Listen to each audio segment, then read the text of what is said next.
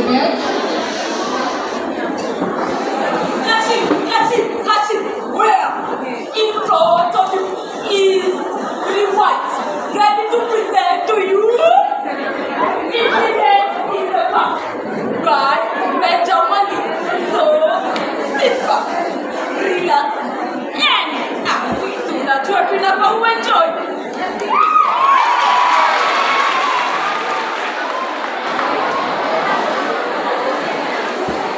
The sky was about clear blue.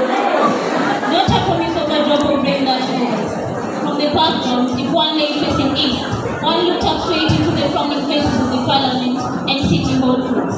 Every hour on the box, the two struck suddenly together, regulating the tired city's pulse and reminding the park loungers just how many hours they had wasted lying idle. Mostly, the pleas went unheeded, but every now and then, a misplaced person rose with a start, squinting up at the clock's accusing fingers, and brushing grass and dust from his bottom, slammed repeatedly across the highway into the city maze.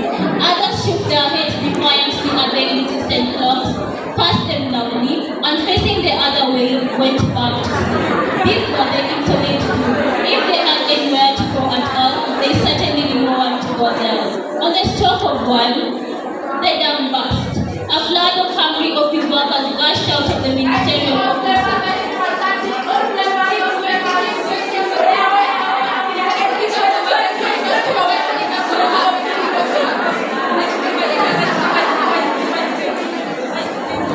The parched park was almost dead, alive only with a few idlers and the dust-raising wind. The dry fallen leaves offering to hide from the hot breeze, which, like the hungry humans, blew down the narrow path across the highway and into the humming city. The ice cream man's bell still rang lonely and unwelcome like a lost leopard's warning bell. Under the gnarled bare trees, in fact, anywhere there was the slightest shake, a few men lay half awake hiding from the tormenting sun. A shaggy, thin man sat under a shrub, scratching numbers and letters on his black dry skin with a used match. By his side were the two oversized fruit baskets he had been selling from all morning, and which he would resume hawking after the lunch break. Now, he scratched his head with the matchstick and tried to balance the morning cells. He mumbled to himself, cursed, and rolling up his trouser leg, continued writing on his thigh. Finally, he flung the stick away, and wetting his palm with saliva, violently erased what he had scribbled. Then he unceremoniously on his back and covered his rough-bearded face with two bony hands. A hairy loafer, wearing worn slippers, sat on a board inscribed with the words "Do not feed fish by order." He carelessly tossed debris, tiny bits of grass and soil at the hungry fish. Every now and then, he stopped, hand raised in the process of dropping something, and with sharp, dark eyes followed the darting movement of the fish. He shook his head, dropped the twig, and found another. The reflection of another man materialized by that of his in the water at his feet. He glanced at it and dropped a piece of soil to the fish. Greetings. Greetings. What do you suppose they eat? Insects. Insects? How do they catch them? Insects drown. Insects. Too bad.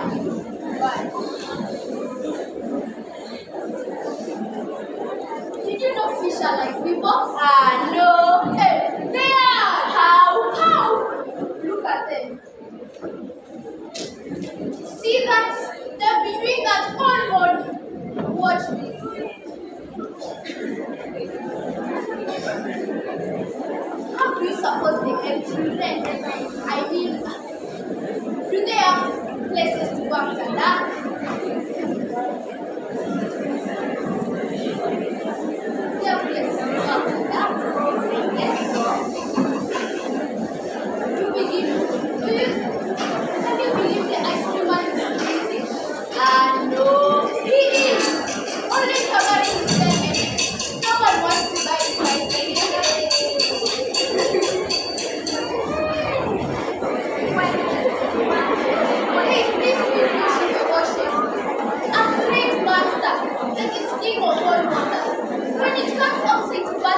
sun, we see its image, the rainbow.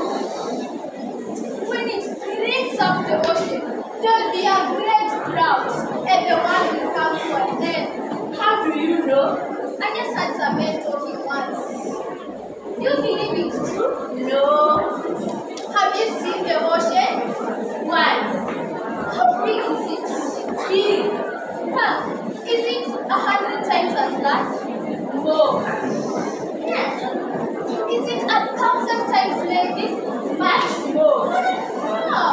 So the story of the kingfish could be true then? Could be. Oh. What do you suppose this great kingfish could eat? Other fish. Oh.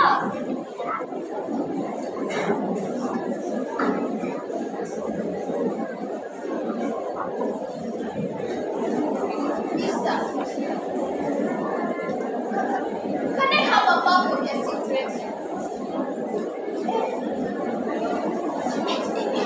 Thank you, baby, thank you. You're my brother. Thank you. The park was astir. The tide was returning. By the eastern exit, 2 city constables demanded to see the ice cream man slices. Young man, stop. Can you stop? You are licensed? You're supposed to have a license? Yes. Once they don't have a license. Yeah. Then you want to share. So how can I say this to you in the please? Let me, sir. In this manner, the fruit seller expressed his opinion of the world. Stooping, he heaved the large fruit baskets to his shoulders, one on the left, one on the right. Slowly, he slouched back to the path that crossed the path east to west, still muttering to himself. Hey! Can you stop? Where is your ID? Your license? Home. Home. Then you're going to jail. Home. I have 10 shillings.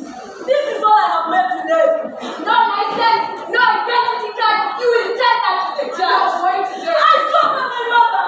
You can't take me back to that judge. That judge will help me home this time. Please, that man is a tiger. Sorry. Don't drag your mom into this, young man. You're going to jail. I have 10 shillings. This is all I have left today. Oh, don't take me back. I swear, that man will kill me this time. Will have me castrated this time. You are going to jail. I have 10 shillings. I have 10 shillings. You can take. One basket. Take all. One basket. Take fruit. Take all of it. Take. Just take.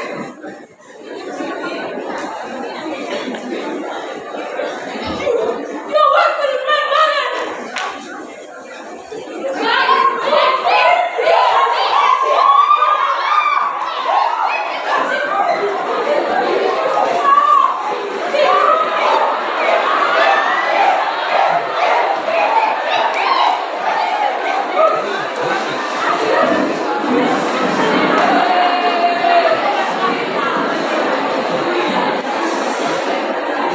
What's happening here?